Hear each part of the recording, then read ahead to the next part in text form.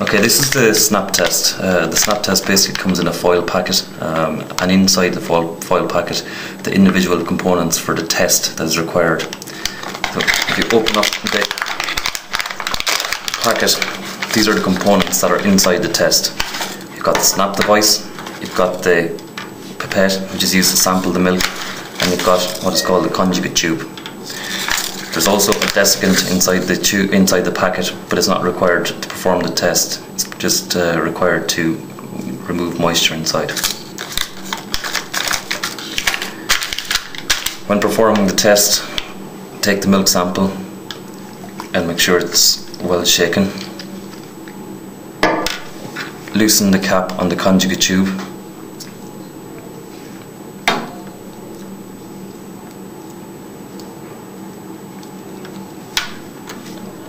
Take the pipette. On the pipette there is a sample mark.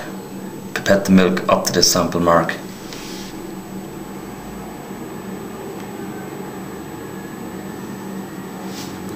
Transfer the milk from the pipette into the conjugate tube.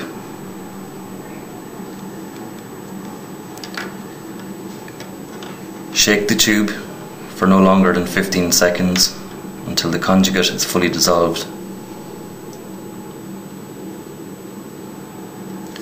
And transfer the milk into the snap device.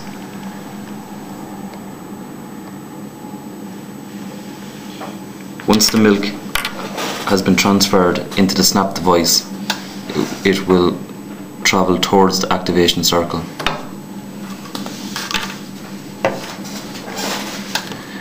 The activation circle will start to disappear. To ensure correct performance of the test, the test must be activated once the activation circle starts to disappear, but the activation circle should not be fully allowed to disappear.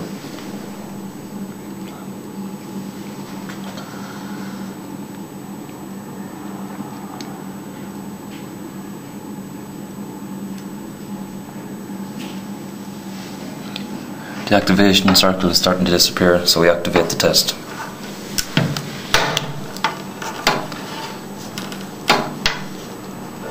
Once the test is activated,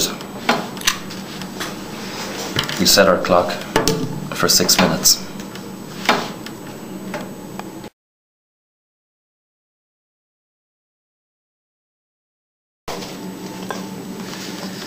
When interpreting the results of the test, take the snap device, snap to the right, sample well to the left. Once the spot is darker or equal in colour to the spot that's above, the test is negative.